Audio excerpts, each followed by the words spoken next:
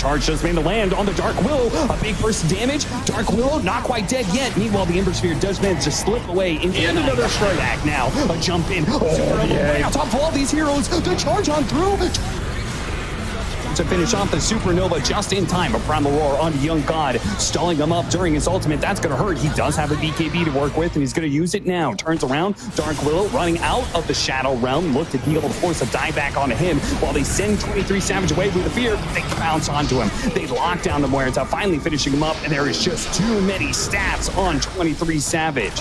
176 agility and building as 23Savage. Any amount of burst damage there. A Rampage building up for him now, and Rapido left for last. The Aghanim Scepter can only protect you for so long, Rapido.